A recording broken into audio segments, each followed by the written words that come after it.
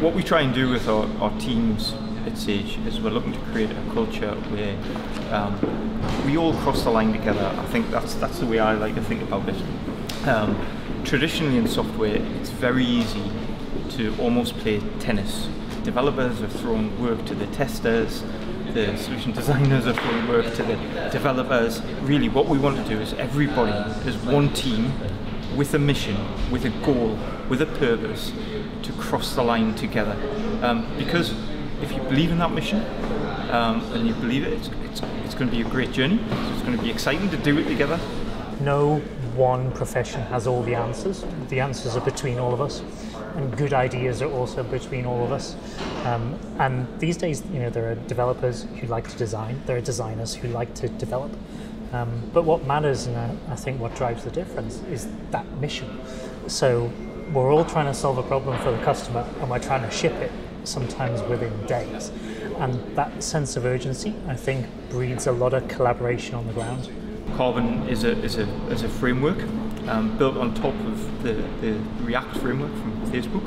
So we're using sort of industry standard, well understood, very up to date technologies. Carbom was born of a way in which we could sort of bring together lots of the great ideas around user experience and how we build applications as well. So it was born from both a development angle and a user experience perspective. So we're looking to enable our development teams to be able to enact on the designs and concepts that are coming out of user experience. I think it's really important that when we're designing stuff, we're thinking about the framework that we use to build it as well, because there are all kinds of efficiencies and savings that we can make to, I guess, reduce resource on the mundane and transfer that resource to stuff that really matters. So if we do things that are bespoke, make them really count to solve a unique need for the user. And Carbom's helped us to do that by making our design system real. So Carbom is live now, so anybody who would like to check out Carbom is open source. So if you go to GitHub or go to carbom.sage.com, its next evolution, the thing that we're working on, we're going to be releasing, is the inclusion of the latest version of the design language system.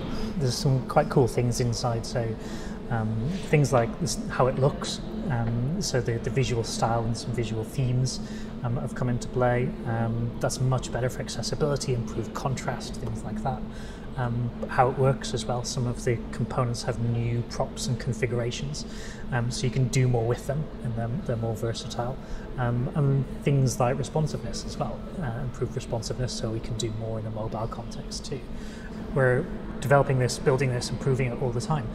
Because it's open source, the community can do so too, and can also contribute things back, which might improve things for us at Sage and for other consumers of it as well. So it's quite powerful in that way.